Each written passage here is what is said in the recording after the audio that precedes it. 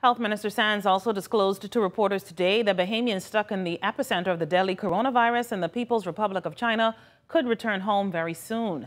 This comes after the United States government ordered the evacuation of its citizens in China. Dr. Sands told the media that as those Bahamians in China want to return home as soon as possible, once they get here, they will likely undergo a 14-day quarantine. Every country that has repatriated their citizens has done so with an abundance of concern, but with a significant dose of caution.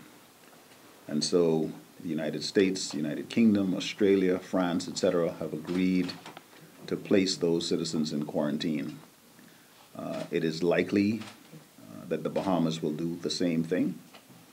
We are now finalizing all of the logistical plans for welcoming our citizens back home, but clearly it needs to be done in a way that is safe